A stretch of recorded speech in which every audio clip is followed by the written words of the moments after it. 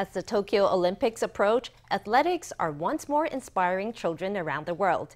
And here in Taiwan, a new star sprinter is emerging, but she's only a grade schooler yet. Last week at the National Elementary Track and Field Championships, Liu Hsin-yu ran 60 meters in under 8 seconds. She's now the second fastest girl in Taiwan's history. The gun fires and they're off. Contenders abound, but Liu in track 5 maintains her lead, pulls away, and crosses the finish line at 7.99 seconds, later adjusted to 7.98, winning gold.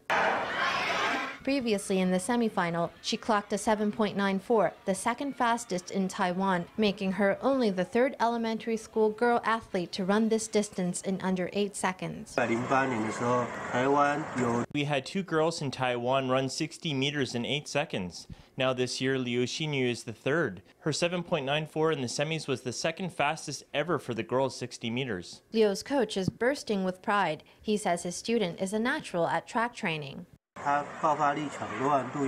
She has a lot of explosive power and she's flexible and she recovers faster than others. She's short, but her gait is longer than girls who are taller than her.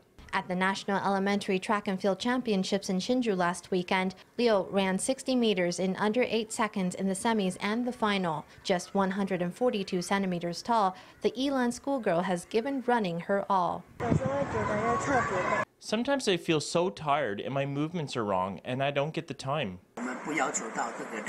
We don't demand she train all the time. We demand the quality and the spirit. So all her movements need to be precise and correct. If she doesn't get it right, then we keep repeating it. She's very mentally strong. Liu's performance is already remarkable, but she's just getting started.